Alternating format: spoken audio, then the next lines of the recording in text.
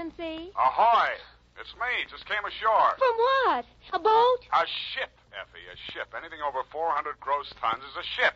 Anybody knows that. Well, may I inquire what was your port of call? Calcutta. My, that was a quick trip. Well, Effie, I'll tell you, I got so homesick for you I couldn't stand it, so I assembled my gear and jumped ship. Why, Sam, how sweet. Fast there, gal. I'll be right down to dictate my report.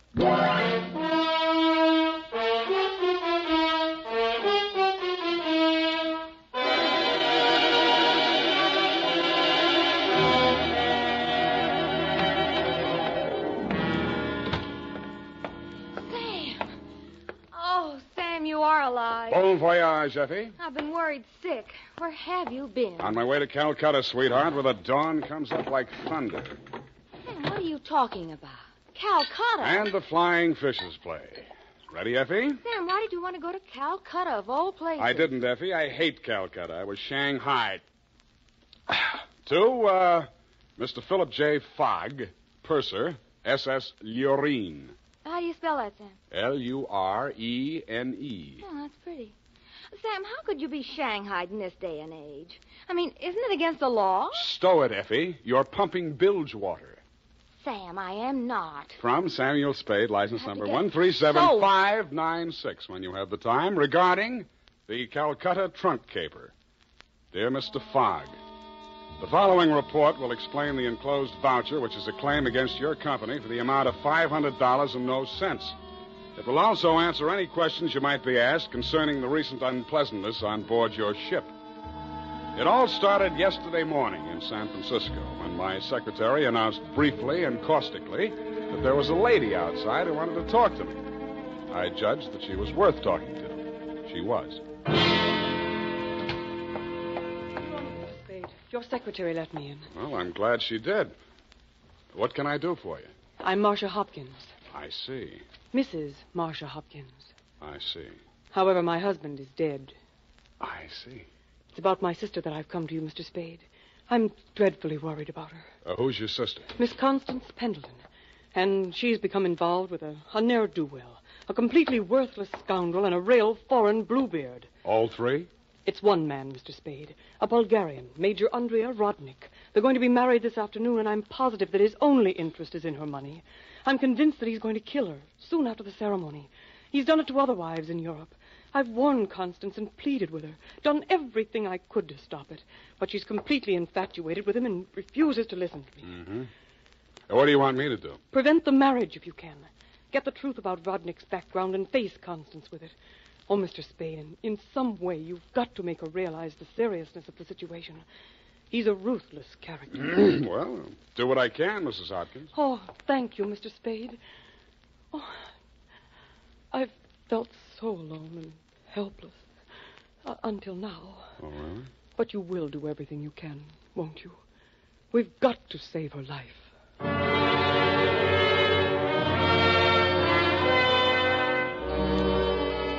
She daubed at her eyes with a stamp-sized handkerchief, patted the red gold hair of the temples nervously, smiled at me bravely, and swayed out. By telephone, I learned that the Vrodnik-Pendleton marriage license had been issued 4 days before, and that on the same day, Constance Pendleton had withdrawn a savings account to the tune of $45,000. I'd always wanted to, so I did it. I called at the Bulgarian consulate. What can I do on you? What do you know about Major Andrea Vrodnik? Ha! Andrea Vrodnik! On him we have hate, great sadness, with shame for the ground that walked under him. Oh? Ha! Andrea Vrodnik! Why is he so popular? On the devil he is driven without horns. 6 women he has killed. 6 times he has insulted the police of Europe by refusing to confess. We have proof of the murders, but never can we prove the proof on him. Yeah, sometimes it goes that way. Ha! Never do we find the bodies of the 6 women. Only their money in the name of Andrea Vrodnik. My pardon. Well, think nothing of it. You're just upset on you. You're interested on him. Why? You go to Europe? No, Vrodnik comes here. Ah, here on San Francisco. He marries again. So I'm told. Ah, Oh, by all the means, you must prevent it. Go to him, brave man. You do the world a service. Make violence on him. Even do you hang for it. Your name will live.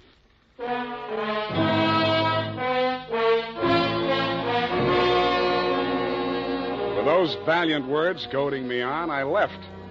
The farther I got into the caper, the more it looked as if Marcia's fears for Constance Pendleton were very real and very well-founded.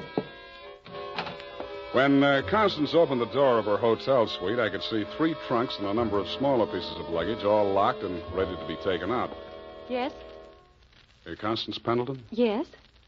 I'm a detective. My name is Spade. Detective? What do you want? I want to talk to you about that Bluebeard you're going to marry. Get out of here. You listen, I'll talk, and then I'll get out of here. I just left the Bulgarian consulate. Vrodnik has been accused of the murders of 6 women in Europe. Each of them were wealthy. Each of them married him, and each time Vrodnik came into all their money. Are you trying to blackmail me because of the lies about my fiancé's past? If you are, you're wasting your time. Well, no matter what I'm doing, I'm wasting my time. But to put you straight, your sister hired me, and I am now resigning. She's worried about you, not me. Then you should spend more time investigating your clients, Mr. Spade. You could have saved both of us some time. I have no sister. This is my wedding day. Goodbye, Mr. Spade.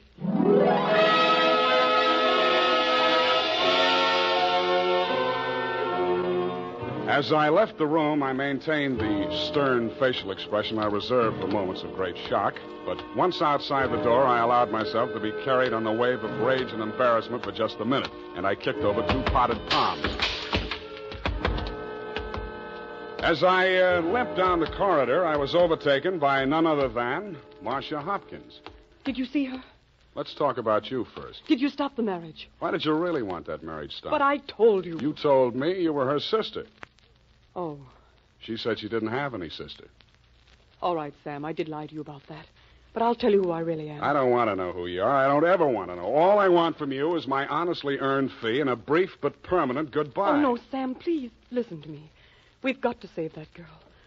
I have $500. That's all I have. Would it be enough? What's your real name? Marshal Brodnick. Yes, he's my husband. I've been married to him for 10 years. We've traveled all over Europe, and I never knew where the money was coming from. He left me at times for 2 weeks or a month, and then when he'd come back, there'd be more money. I just realized that that's when he must have been killing those poor women. And I know that's what he's going to do this time. I just can't stand it. You've got to protect her. That should be easy. We'll let him get married and meet him at the door with a bigamy warrant. Then you will see me through this. I might. Oh. In my bag, there's $500. Take it. If we can't stop the marriage, then don't let him out of your sight. Not even for a minute. He's a beast, Sam. A beast.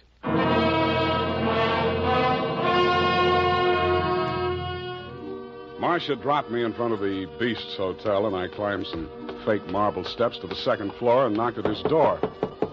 The man who opened it was heavy, handsome in a swarthy, coarse sort of a way, and glowing conceit through 2 eyes. One monocled, one not. You are facing Major Andrei Vrodnik, 1st Bulgarian Horse. What want you? You were facing Saul Fox of the law firm of Fox, Smedley, Van Dusen, and Grip. You overwhelmed yourself. I came here to warn you. If you go through with the marriage to Constance Pendleton, you're going to find yourself tangled with civil law. Warn Andrei Vrodnik, who has personally led more saber charges than you have teeth in your skull. Yes. Who has personally split, slashed, and impaled on his own blade more men than you have fingers and toes. You warn me? What is this talk? You're going to have a bigamy charge slapped on you 5 minutes after you slip her the ring. The warrant signed by Mrs. Marcia Vrodnik. Bigamy? Ha! I laugh. This is not bigamy. Marcia's your wife, isn't she? That bigamy was committed when I married her. I had another wife then. You call yourself a lawyer, then you know that only the 2nd marriage is bigamy. The ones following that are nothing but interludes. Okay, Major, go ahead and have your interlude. I'm just warning you. Oh, speaks. We are being married on Redwood City from a justice of the peace 1 hour previous. Then we are sailing through the SS Lurin at midnight with our honeymoon. Already a droshky waits for the baggage and luggage. Go now before I'm losing my temper. If you're ever in Calcutta, look me up. Da!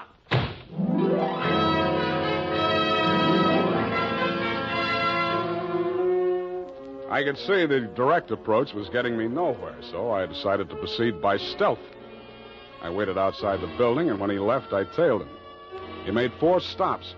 At a second-hand store, a hardware store, a surgical supply house, and an undertaker supply house. At these places, he purchased the following items: an oversized steamer trunk, black with brass fittings, a large ball of rope twine, 2 large lead sash weights, a set of surgical instruments, and at the 4th and final stop, the undertaking supply, he bought 2 items: a 20-foot length of rubber tubing and a pump.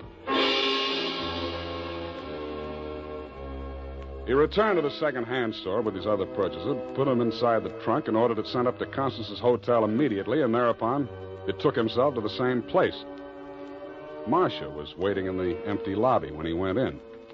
I crouched behind a pillar, turned up my hearing aid, and listened. Did you get the thing? Yeah. Now listen, my darling. We must work fast. As soon as the trunk arrives, before she has a chance to get to the telephone... Yes, Andre, but please, no cutting in the apartment. As you wish, my darling. Now, you know what you have to do. While I'm getting her into the trunk, you'll change her clothes, put on her traveling dress, the hat with the... What is it? What's the matter? Nothing. Come, we must make haste.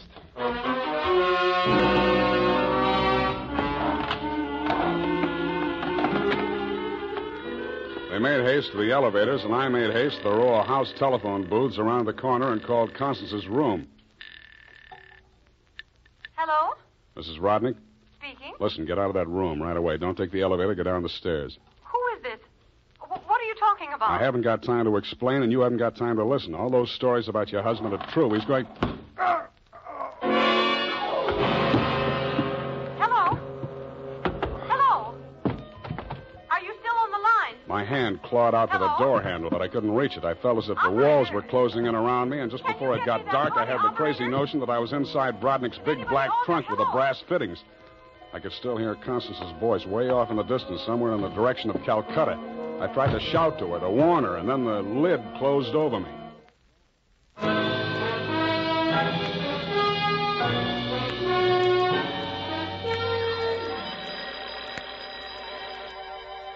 I shook my head, trying to get the bells out of it.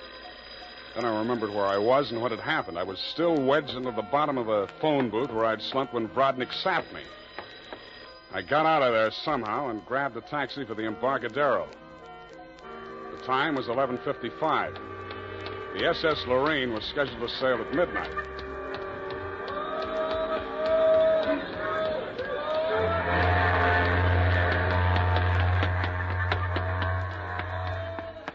I was no sooner across it than they hauled up the gangplank and the ship started moving out of the berth. I didn't know where she was bound for, and I didn't much care. I checked the passenger list and found that Major and Mrs. Andreev Brodnick were in stateroom 12, A deck. 1 minute later, I was hammering on the door of stateroom 12. The woman in Brodnick's stateroom was Constance, and she was not in a trunk. I thought I told you to stop interfering in our affairs. Yeah, your husband told me to, but I didn't like the way he did it.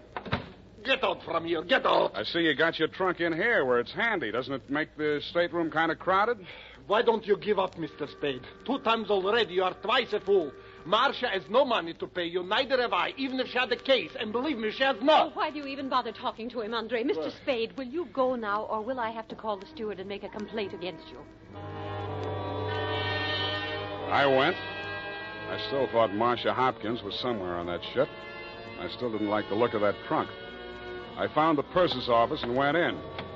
You looked at me as if you thought I was a stowaway, Mr. Fogg, and you were right. I'll have to make arrangements for you to ride back with a pilot, Mr. Spade.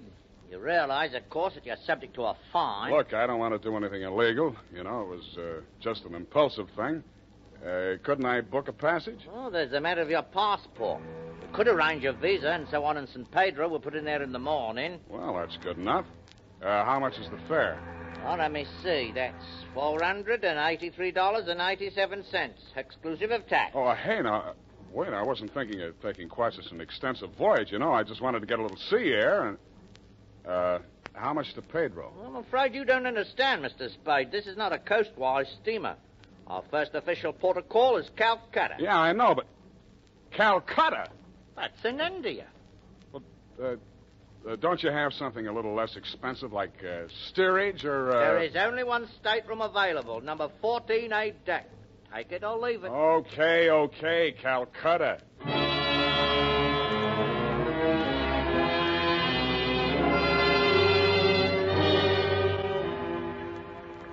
After buying my passage to Calcutta, I had exactly 12 cents left. This I gave to the steward who showed me to my stateroom. He thanked me, kicked me in the shins, and left. Out on deck, a tall, red-nosed old gentleman in knickerbockers and a yachting cap was taking a turn around the deck. With him was a face I'd seen in the morning lineup down at the Hall of Justice a dozen times. He was a hotel thief by profession, name of Norman Gorman. He knew me, too, but he didn't give me a tumble. I fell into step with him. Ah, sea air. Nothing like it, am I right? Yeah, I guess it's okay, but there's so much of it. Brisk, bracing, salt spray. Nothing like it. Oh, hey, Norman, my lad. I hate it. I hate boats. Suppose there was a fire on board. Fire? Oh, ridiculous. This your first voyage to the Orient? Yeah. The inscrutable East. You've made this trip before? Oh, yes, indeed. I've worked this line. Yes, indeed. I make this voyage very often. Business interest out in India. Tea, you know. Runs in my family. Sturgis's Golden Orient in the little yellow package. Ever tried it? No, I never indulged. Huh? Don't drink tea. That's ridiculous. Commodore, I need a drink. I ain't happy. Suppose there was a fire on board here. Well, let's all have a drink. Yeah, suppose there was Shall a we? fire. Come on, I'll shot you to a drink, sir. Not me, Commodore. I just remember this is Fire Prevention Week.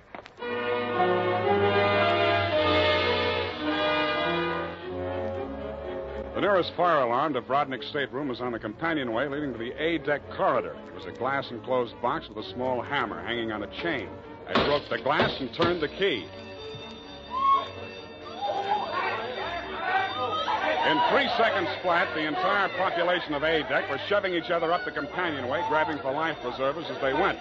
The steward hammered on the door of stateroom 12, opened it, shouted inside, and Brodnick and Constance reluctantly came out. I ducked inside, grabbed the handle of the trunk, and started dragging it. When I got it into my stateroom, I broke the lock and lifted the lid. It was Marcia, all right. There was just time to see that before the stateroom door flew open and the ship's officer stuck his head in. I didn't move at you. Didn't you hear the alarm? Why, no, I didn't. What's wrong? Never mind that. Here, take this life preserver. Get going now. Okay, Come okay. on. Don't touch me. It makes me nervous.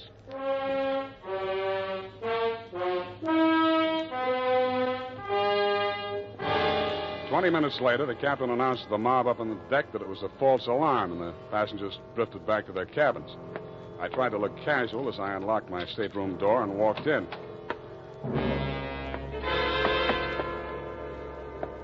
Then I stopped trying. The trunk was still there, but the lid was standing open, and it was empty. I went down to B deck and found the cabin occupied by Norm and the Commodore. That door was locked, so I kicked it in.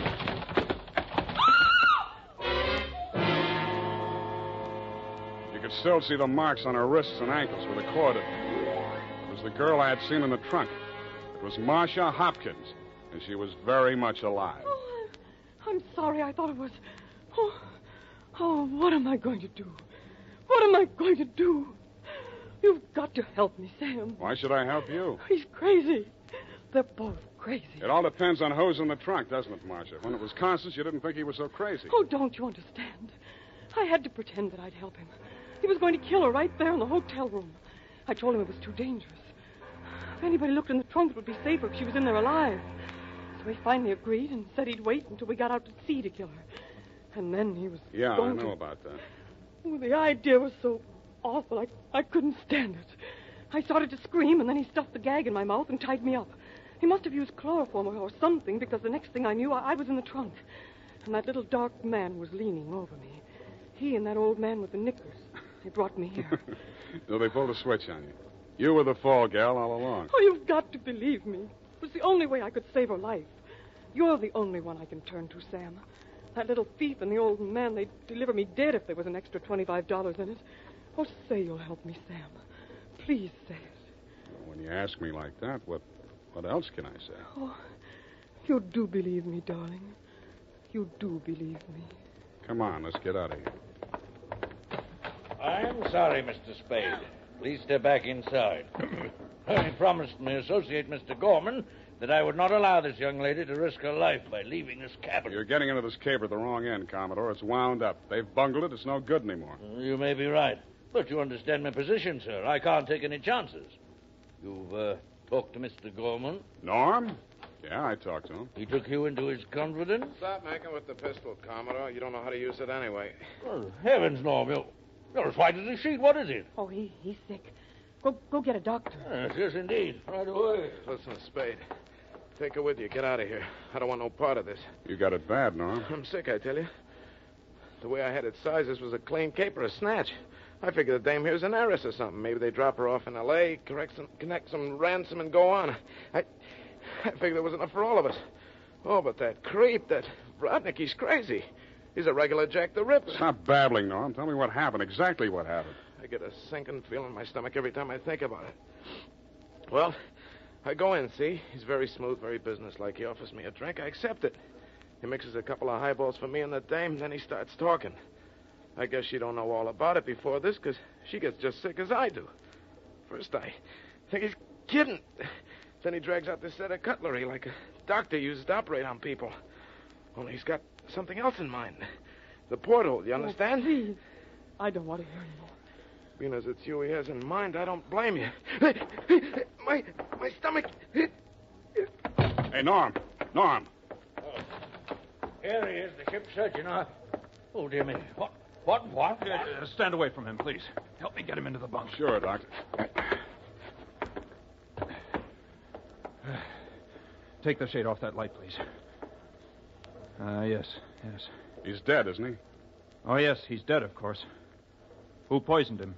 I didn't waste any time answering him. I grabbed him by the arm. Before he could object, I was pushing him up the companionway to A deck. It was probably too late to save Constance's life. She'd drunk the same poison, and I was pretty sure she had, but if I was going to nail him for the murder of Constance, I had to get there before the evidence vanished. We got there just in time. I don't need to tell you what we saw, and I'd rather not. Rodnick rose slowly to his feet, clicked his heels military fashion, and bowed very low. The ship's surgeon. How opportune. Perhaps you could advise me, Doctor. After all, I am, in all honesty, even still, a mere amateur at this sort of thing.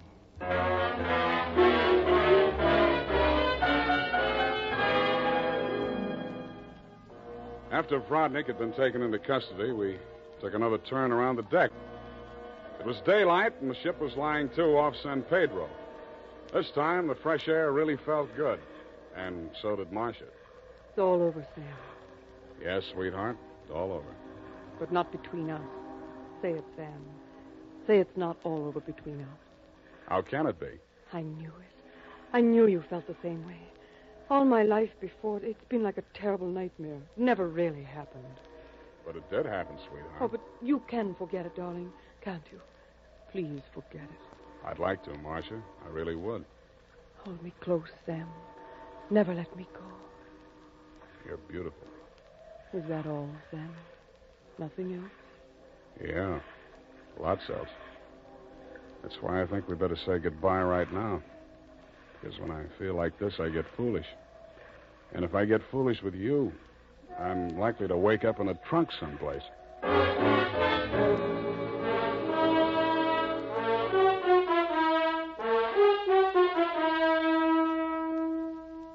And that, Mr. Fogg, is the true account of the Calcutta trunk caper. As my voyage was interrupted through no fault of my own, I trust you will advise your company to refund my passage minus the one-way trip to San Pedro. Period, and a report.